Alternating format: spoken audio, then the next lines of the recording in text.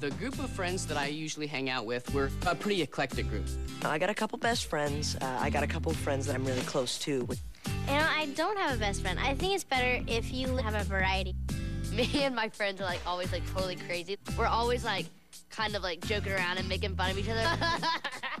You want to have a friend who doesn't care what you're doing or what you're wearing. They just want to be with you. That's the kind of people I want. Yeah, friendship is more about like, you know, what's on your heart. So I have one specific best friend, and I can go to him for anything.